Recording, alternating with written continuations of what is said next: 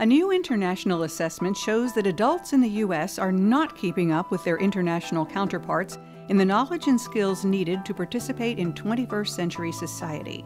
In fact, U.S. adults scored below the international average in all three of the job-related skills measured.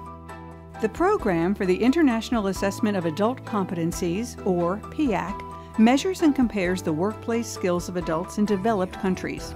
In this new assessment, Americans ranked below the international average in literacy, numeracy, and problem-solving skills in digital environments.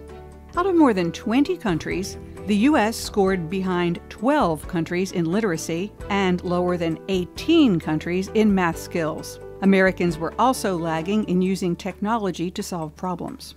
The data suggest we need to look at high school graduates to ensure they're prepared to succeed. Americans whose highest level of education was a high school diploma scored 7 points lower in literacy than those who didn't even get as far as a high school diploma in Japan. Some Americans are performing extremely well. 12% of Americans scored at the highest levels, and that's about the same as the international average.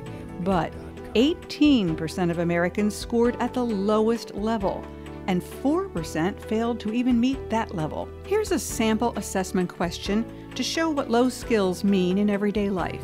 Test takers were presented with 4 supermarket price tags. Each tag displayed details such as the product's name, price, weight, and the date the product was packed. They were asked which product was packed first. 10% of Americans could not correctly answer this type of very simple question, which is at below level 1 in numeracy. These results are especially serious for Americans with low skills. Compared with low-skilled adults in other countries, Americans are at a higher risk to have low wages, be jobless, or in poor health.